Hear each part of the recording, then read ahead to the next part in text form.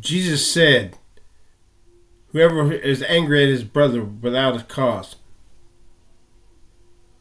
shall be in danger of the council. Whoever says to his brother, you fool, shall be in danger of hellfire. That's not a magic word, but he's saying basically whoever kills a person's dignity by their words, it's the same as murder, literal murder.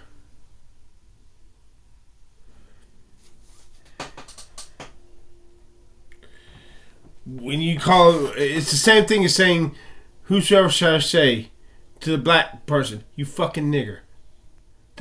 Shall be in danger of hellfire.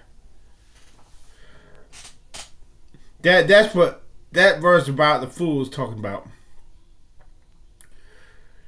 To murder somebody, it's the murder. No one wakes up and says, "Oh, I'm going to kill somebody today." It starts in here and here, where thought crimes originate. Matt Dillahunty. But Aron Ra, Matt Dillahunty, Inspiring Philosophy, you're supposed to be a Christian. You have killed me, my dignity. And I pray God avenge me on you. I want to see you die slowly. I just want to see you die of cancer. For how you have killed my personality. You have killed my spirit. By ignoring me. By not speaking to me, addressing my concerns. Inspiring Philosophy, you're supposed to be a Christian. You're supposed to love your fellow believers. But you'd rather gallivant for filthy lucre's sake and debate with an atheist for views on YouTube.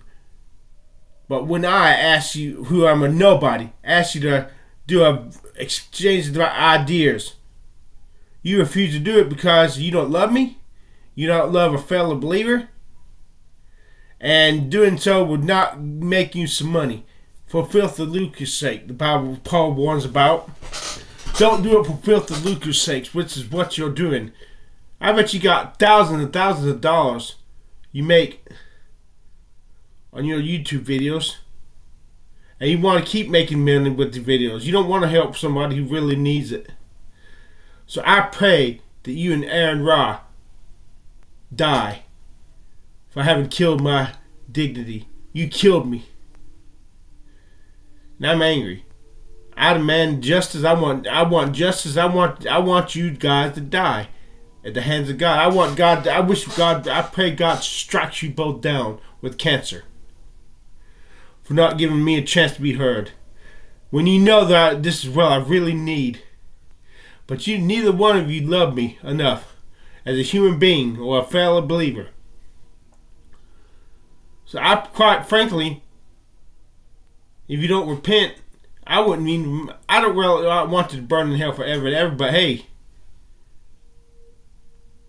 if it happens because you killed me, that's your fucking fault. You loveless bastard son of a bitches. I wanted to talk Inspiring Philosophy about how God is 3 in 1. And I wanted to have him view my video, but he won't do it. He doesn't care about fellow Christian nobody. But he'll go out to dinner with Aron Ra. Don't you know the Bible says, have no fellowship with the unfruitful works of darkness. Be not unequally yoked with unbelievers. But you'd rather do a video and schmooze and buddy and ham it up with those atheists who are enemies of Jesus Christ. And you'll say, have a good day. Against the admonition of John, do not wish him Godspeed, for he that wisheth him Godspeed is partaken of his evil deeds. You lukewarm Christian, you hypocrite, you have no love in your soul, Inspiring Philosophy. I have to question whether you're really saved or not, since you don't know how to fucking love. And if you're not saved, I want to see you burn in hell alongside Aron Ra. Hey, you spent all your time on earth with Aron Ra. Now go spend all your time in the lake of fire with Aron Ra.